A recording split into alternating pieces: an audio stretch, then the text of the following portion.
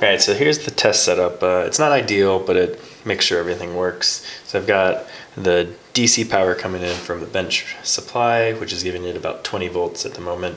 It's going into this cheap ESC electronic speed controller. This is, you know, a cheap part meant for quadcopters and that sort of thing. This particular one is rated 20 amps and let's see what it says.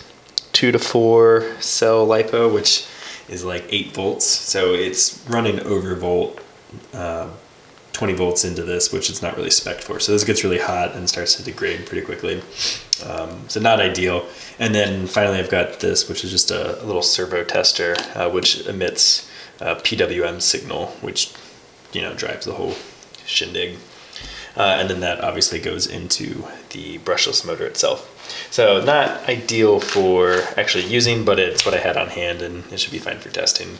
In reality, this motor would like to have 48 volts, so this needs to be replaced with something quite a bit beefier.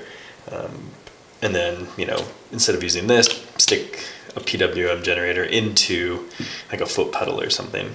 But it works for testing. You know, turn it on and you've got some amount of speed control depending on where you set it.